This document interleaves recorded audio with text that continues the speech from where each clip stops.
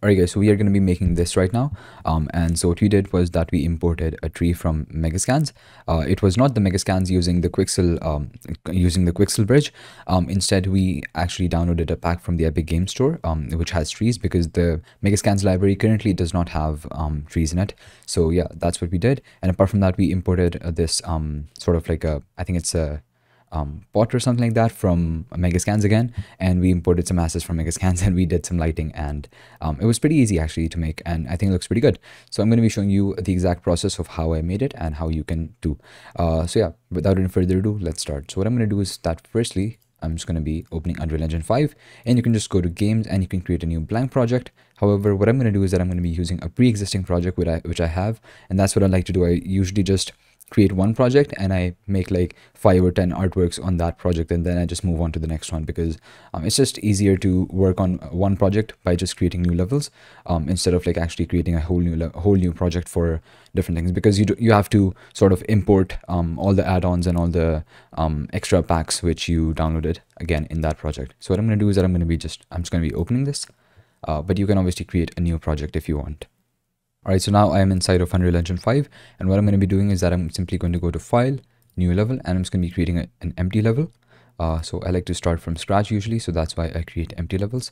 So what I'm going to do is that firstly I'm going to press Ctrl S to save this level, and then we can just name it forest underscore concrete underscore SS or something like that. Yeah, you can name it whatever you want. Alright, so now first of all what I'm going to do is that I'm going to be lighting this scene. So I'm just going to go to Window, Environment Light Mixer, and this is how we light basically almost all outdoor scenes. Just create a skylight, atmospheric light, sky atmosphere, volumetric crowd, and height fog. Now, if you are on Unreal Engine 5.0, right now I'm on Unreal Engine 5.1, but if you are on Unreal Engine 5.0, you're going to have the option to create 2 directional lights. So I would recommend you to create only 1 directional light, so just skip that one. Right, so our scene is basically lit, and this is how we're going to be lighting our scene. So perfect. So I'm just going to be increasing the camera speed to 2. I think that should be fine. And so what I'm going to do firstly is that I'm going to be starting with a basic layout of our scene, or the basic structure of our scene, and then we're going to be adding the assets later on. So I'm just going to be creating a cube. Just go to Add, Shapes, and Cube, and then a cube is going to appear. Now, one thing which I'm going to be doing right now is that right now the problem is that although we have the sun from there, we still do have a whole skylight, and this part is way too dark. It should be lit up by this bright area, and it should be a lot less darker. So the global illumination should be better basically. So for that, what I'm going to do is that I'm going to be going to this skylight, and I'm just going to turn this real-time capture on. So if I turn this on, you're going to see that this side becomes a lot brighter and the whole scene looks generally better. So I just recommend you to set this to real-time capture, and make sure that it's not static. Make sure that it is movable, because if it's static, then you won't have this option. So yeah, just set it to movable.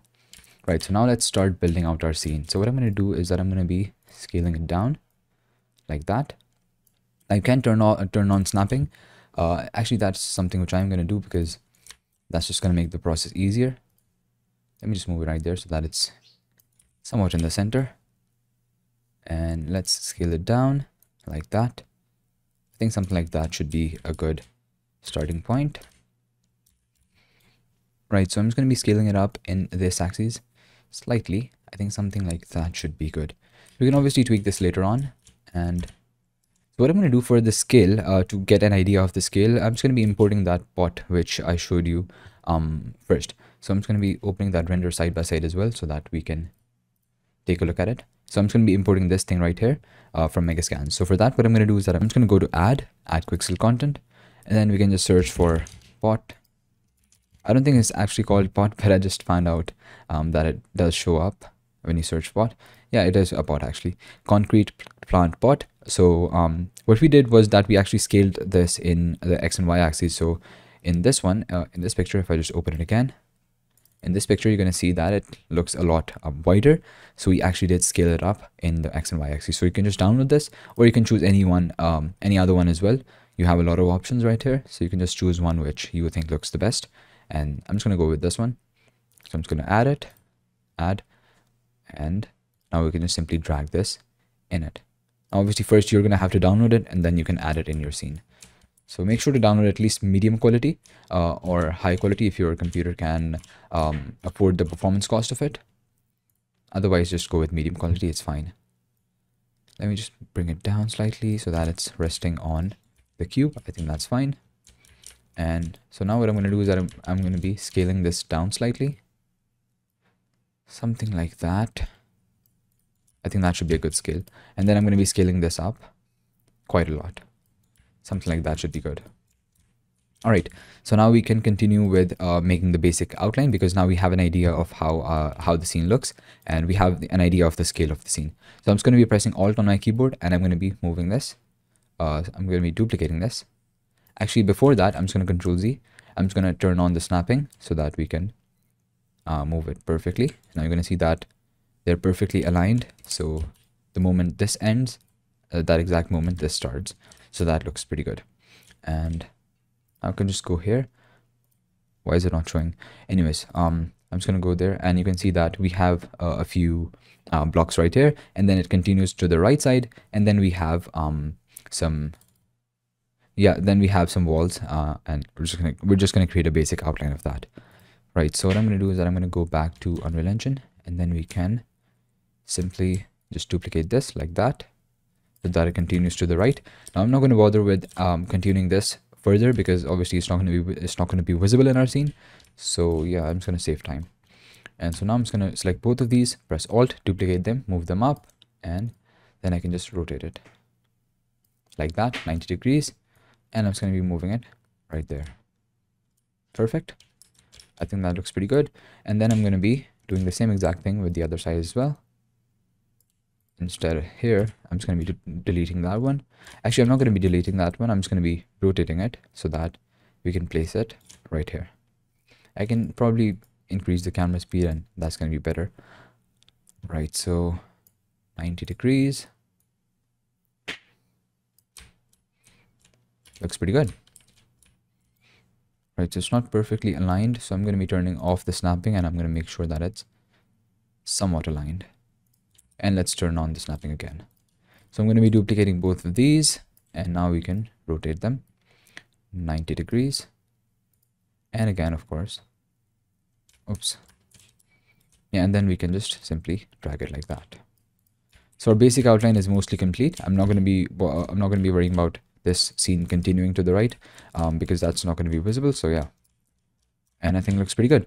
The only thing left is the sky, not the sky, the roof.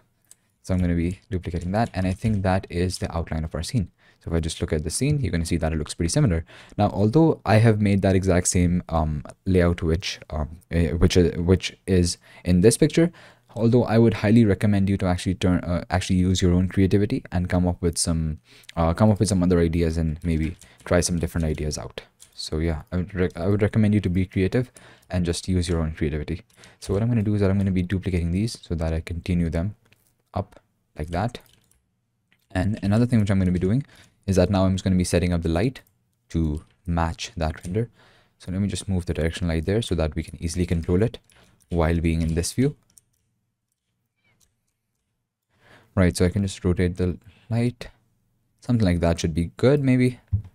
Or yeah, now the lighting is actually something which is totally based on your personal preference and your own creativity. I'm just going to be turning off the snapping of the rotation so that we can easily control the lighting. Now the one which I used in that render was, I think, something like this, or maybe a little more curved, something like that. But obviously you can try your own lighting setup. I would recommend you to try maybe something like this, and maybe the tree is somewhere there. So that's going to be a more creative version of this render. So yeah, I would highly recommend you to just try your own ideas and just come up with what you think looks good. So what I'm going to do now is that I'm going to be moving this right there, something like that. So I'm just going to make sure that it's somewhat in the center. I think something like that should be good. Something like that is fine. And now I'm just going to be scaling it up in the X and the Y axis so that it becomes more flat. Maybe some. I'm just going to be turning off the snapping so that I can scale that up, something like that as well. Perfect. I think it looks pretty good. Now it's time to add the tree. Now, where do we get the tree? We simply go to the Epic Games Launcher. Now, the Epic Games Launcher is what you used to install Unreal Engine 5. So just open that. And I'm just going to wait for it to open.